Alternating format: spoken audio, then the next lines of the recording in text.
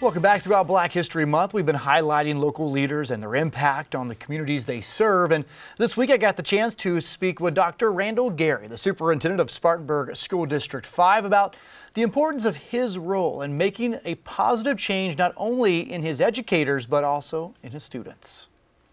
Dr. Randall Gary came to Spartanburg District 5 in 2019. It's the best job I've ever had. A job which comes with a lot of responsibilities. Whether I'm looking for it or not, I am a role model. As an African-American superintendent, Dr. Gary is among a minority.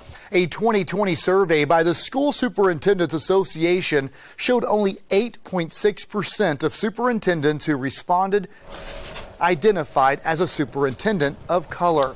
Of that small number, 42% were women. It's a reminder of how far we still have to go, a message Dr. Gary hit on as we celebrate Black History Month. I've seen some of the struggles. Some have been close and personal. Some have been from afar. When I think of Black History Month, I think it's an opportunity for all of us, African Americans, any culture, any group, to really sit back and reflect on the accomplishments, the achievements, the struggle of the African Americans have gone through the years. However, Dr. Gary says the focus can't all be about the struggles, but to look at how far we've come, to celebrate those accomplishments. A mentor to hundreds of employees in addressing whether the inequities, inequalities, to try and correct them. And a role model to thousands of students. And to see me as a positive, male, African-American role model that's doing good things for kids.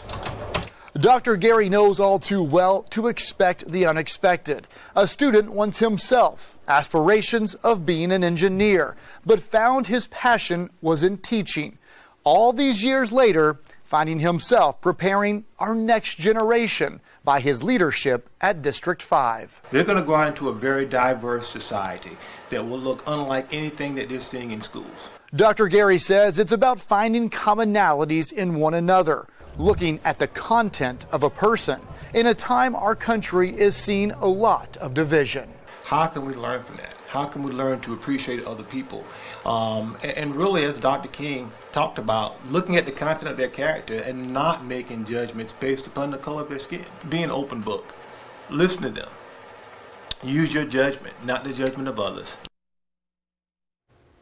Very smart guy there. Yeah, I like what he said there at the end. Crazy, he's going to be an engineer. He started substitute teaching and realized, all right, teaching's my passion. Because his parents, he said, I didn't want anything to do with it. But he said once he got in there and started teaching those kiddos, he realized that's what he was meant to do. And look at him now, very successful, and he's got a lot of people under him. But it goes to show you, even though you don't want to step sometimes in that role model spot, you just become a role model to so many. It could happen like that. Yep. So he's doing a great job over in District 5. Love those stories. These have been really fun to tell.